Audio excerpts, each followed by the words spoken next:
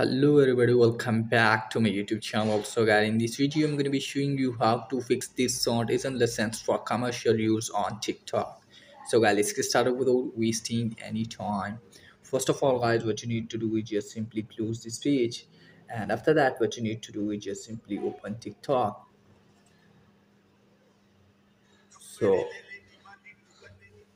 let me show you here. Now I'm going to search for song. Here it is guys.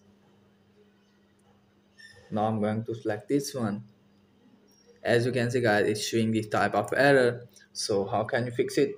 Go back, open TikTok again, and now you have to tap on profile, and now tap on three lines.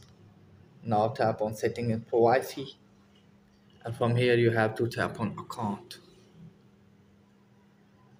Now as you can see guys, showing here switch to personal account. Tap on this. Now tap on switch anyway. Now it's done from here. Now let me show you. Now tap on search account. Now tap on this again.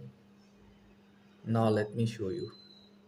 Here you can see guys, now I can use this sound.